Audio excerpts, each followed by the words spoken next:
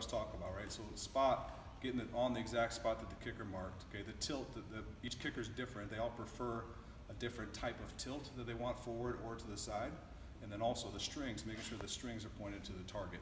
A lot of that has to do with the snapper. So if the snapper snaps what we call a 12, if you're looking at a clock, 12 o'clock, 3 o'clock, 6, 9, if you ever snap, if a snapper ever snaps a 6, that's like the cardinal sin in snapping for field goal, because now the holder's got to work and he's got to get the laces all the way around. But typically it's just a fine movement. We prefer 1 or 1 o'clock or 11 o'clock for the snap if it's not a 12. So he gets it down and then turns the strings how he wants them for the kicker. But all that's predicated off the kicker. So that's kind of how, and what we're looking for. Again, soft hands, have to be able to take command because you are the quarterback of the field goal unit. And then also a guy that has athletic ability. Cooper, I'm sure you guys have paid attention. We like to operate, run a couple fakes every now and then. I was just going to say, I mean, Cooper DeJean, that seems like would be a huge luxury if you could be your holder. I don't know how, do you have a lot of, I mean, I guess you have a lot of say in that, right? Like, if you want him there? I hope so. Yeah. That's the head coach. Well, that's what I'm saying. He's the final veto power, but I think with Cooper, he's an exceptional athlete, right? We all saw what he did in high school, right, with the ball in his hands. I think that part, right, that we all saw him as a quarterback.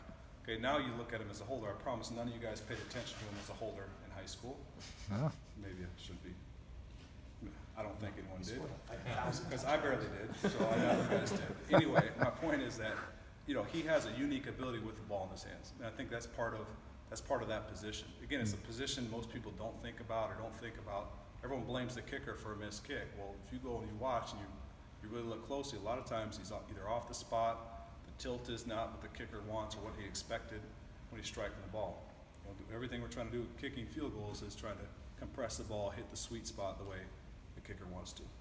Is that something like you want? It seemed like the communication with Colton Rastetter and Keith especially was so ongoing that they were almost in tune with what they want to do.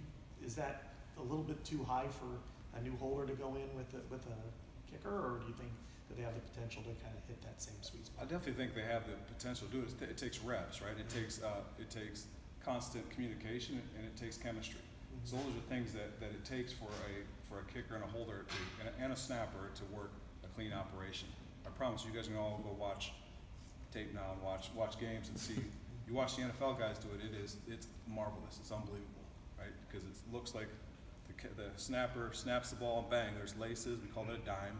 You're snapping a dime right to him, bang, perfect. Holder doesn't have to do anything but put the ball down.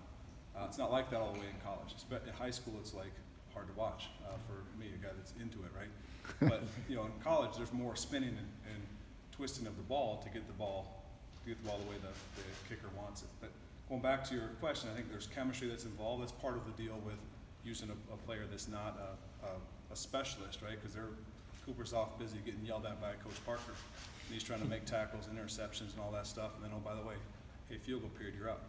You know, so that it's not as easy doing it that way as it is working with a specialist. Keith and Caleb have held for each other in practice. They were two kickers. They held for each other at one point, right? Because they felt the kickers knew who had the better hold, and this is the hold I want. So it's just a fine little art that I knew nothing about before I started coaching special teams, but now I see how it makes or breaks a unit and comes down to points.